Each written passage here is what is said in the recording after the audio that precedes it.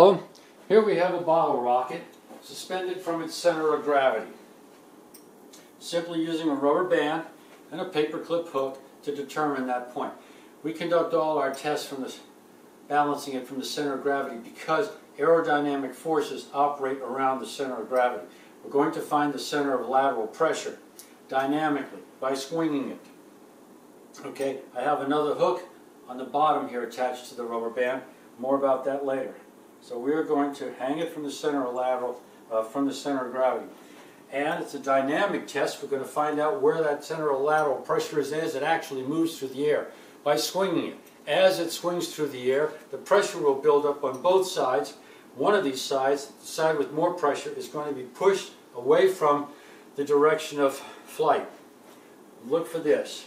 You'll find it at the maximum push along about here. When it reaches this point, hit the pause button. Stop it. Take a look and see if we're tipped this way or tipped this way. Okay? Because once it swings back, those forces get opposing forces. Now, in order to make this swing faster, harder, and further, and be a bit more dramatic, I'm going to attach this weight to the hook down here in the bottom of the rubber band. Okay? It's being transferred through right up to here. So I'm not hanging it on the rocket, I'm hanging it on the harness here. So let's conduct our test. We're going to come up here. Let it swing broadside. 3, 2, 1, go. Aha! Clearly, this swung over away from the direction of travel. So our center of lateral pressure is over here somewhere. Let's move this rubber band about an inch over this way and see if we can find that point. All right?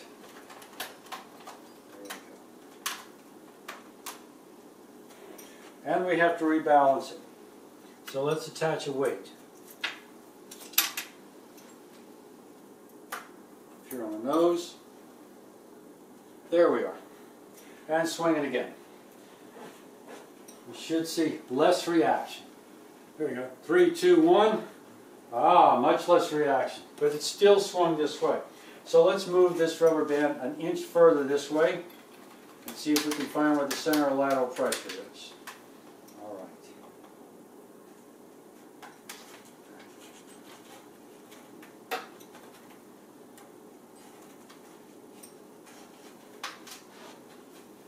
Alright, and we have to have some more weights. There we go. We're rebalanced. So let's see if we found the center of lateral pressure. 3, 2, 1. Oh, perfect. That's where the center of lateral pressure is. Right there. When you find these spots, mark them, okay? Because you're going to get confused by your results if you don't mark them. Now, that location can be moved left and right, fore and aft, by adding weights or fins. Let's take these weights off here because they're temporary, only for the purpose of testing. Okay, rebalance it again. Find the center of gravity. There we go. Now we'll illustrate what you can do with some fins. Alright, let's attach some fins here. There's a fin on the bottom. And let's put a fin on the top. There we go. Now let's give it a swing. 3, 2, 1. Aha! Look at that. Dramatic difference. Now we have a lot of air pressure up against these fins and it pushes it this way. So the center of lateral air pressure is over here somewhere. You can find it by repeating the same test we did before. But you'll notice the center of lateral pressure was up here without the fins. With the fins it moved back to here. That means that as this descends down, air pressure is going to push here, push it nose down, and it'll become a nosedive. So it's the relationship between center of gravity, center of lateral air pressure that determines how your rocket comes down. Nose first, tail first, or horizontal. Now about the rig, you need 2 strings. They should be 2 feet or 3 feet apart, a meter apart. If you don't, your rocket will be free to move laterally, and that will not give you accurate results. If you have one string,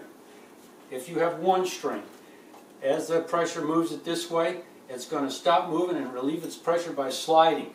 So if with one string you will get erroneous, ambiguous results, they're going to be wrong. You must have two.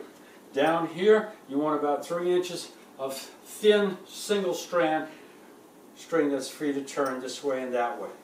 You do not have to use the weight, but it gives you a more emphatic result. So I hope that's a big help to you in finding your center of lateral pressure, which is a dynamic center, and that will help you get successful rocket shots.